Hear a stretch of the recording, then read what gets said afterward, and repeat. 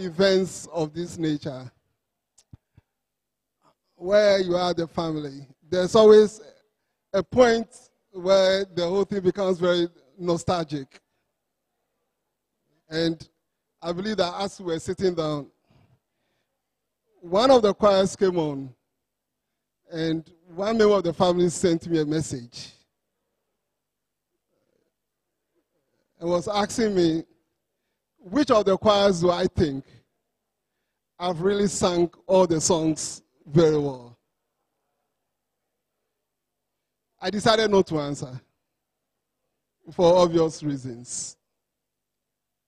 But I must admit that getting to the end, personally, I became a little bit nostalgic, especially as the Freeman Choir came onto the stage, because that's really his choir.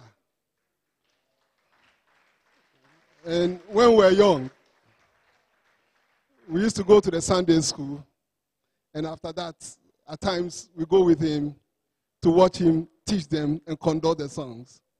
And as they were getting down, I saw some of them.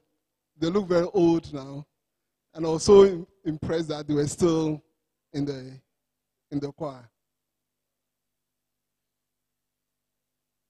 On behalf of the family, let me say a very big thank you first to the executive director for finding time to be with us.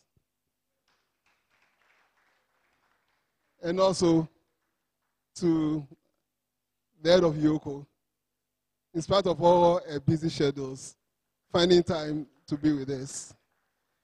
All the other directors and deputy directors for also being with us. And all the choirs who tried to make it and did make it. In fact, everything was done on a very short notice. And we had just about 2 weeks to organize, because it was coming up again after the long break due to the COVID. So this is the first time we had to organize everybody all over again. But let me assure the choirs that in line with the family tradition, we always, from the family, make sure that we donate something to each choir.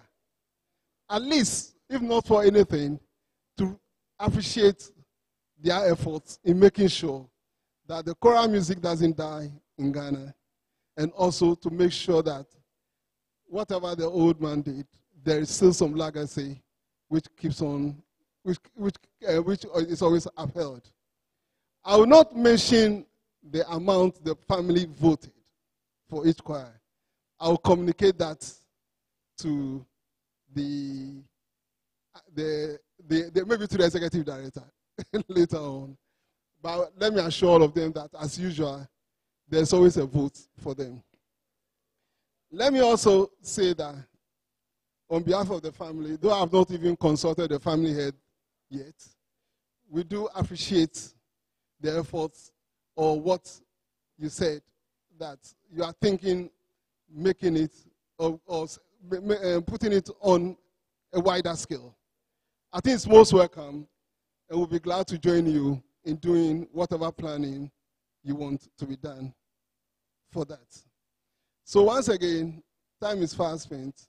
Thanks to all of you for participating, and we hope, God willing, we'll meet again, maybe on a bigger scale than this next year. Thank you once again.